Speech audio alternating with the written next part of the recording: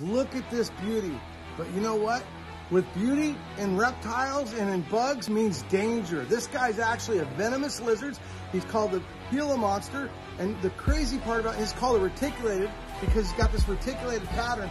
They're absolutely cool. And can you imagine this? They lay eggs and it takes 10 months for the eggs to hatch.